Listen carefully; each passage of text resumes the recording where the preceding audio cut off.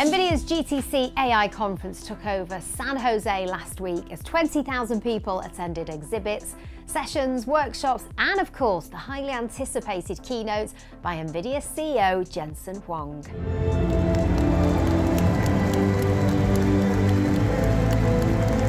Welcome to GTC!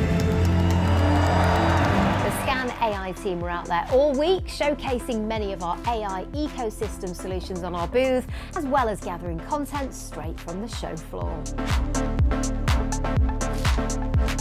We've been partners with NVIDIA for 21 years now, starting our roots in gaming, and to sit and watch the presentations to the scale at which they were and see the journey for AI and where that's moving on to now has been brilliant. There's a lot to take away, but it's been a brilliant event. There's been a mixture of different customers from different verticals, asking around our capabilities obviously and where we lie within the NVIDIA ecosystem. So to be able to talk to them and showcase what we do, and then looking for partnerships across the UK, which we can connect that up and allow us to break into new markets as well as solve some of their problems. We also teamed up with our friend Rafi from Falcon and Storm, who joined the Scan AI team to bring you daily highlights from the show, which you can find on our Scan AI YouTube channel. And he also got to have some in-depth discussions with many industry professionals from NVIDIA and partners about things like OpenUSD, virtual production, XR features within Omniverse, synthetic data, digital twins, and much more. And we'll be releasing each of these discussions in full over the next few weeks, so do make sure you subscribe to our channel. The headline news from the keynote was the announcement of NVIDIA Blackwell, the next generation computing platform, designed to power a new era of computing and enable organizations everywhere to build and run real-time generative AI on trillion parameter large language models. Blackwell delivers 4 times the training performance of the previous generation platform Hopper at 30 times the inference performance and 25 times the energy efficiency. Jensen also revealed the GB200 NVL72, a rack-scale hardware system that combines 36 Grace Blackwell superchips, which includes 72 Blackwell GPUs and 36 Grace CPUs interconnected by the 5th generation NVLink. And on top of that, he announced the DGX SuperPod, which connects 8 of the GB200 NVL racks for a combined 1.5 exaflops of AI performance.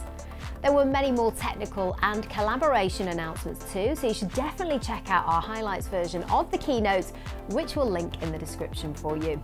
But to find out more about these advancements in AI technology, then please do get in touch with our team of experts here at Scan AI, and they can answer any questions you may have or assist you wherever you are on your AI journey.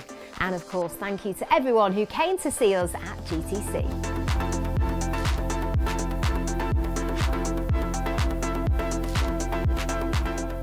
It's been absolutely mind-blowing. It's been incredible to meet so many of my coworkers in person, so many of our partners, our customers, to be here with Scan AI. The keynote was absolutely incredible.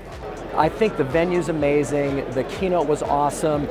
It's been so busy, and the information that we're sharing with the world is top-notch. So the show has been very successful, very interesting. I think we are very excited with Blackwell announcement.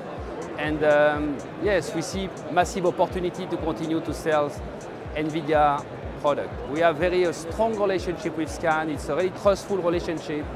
They are really leading, the AI in the UK, and it's a really pleasure to work with this company. Let me say how amazing it is after so many years to come to GTC and see for the first time AI actually in action.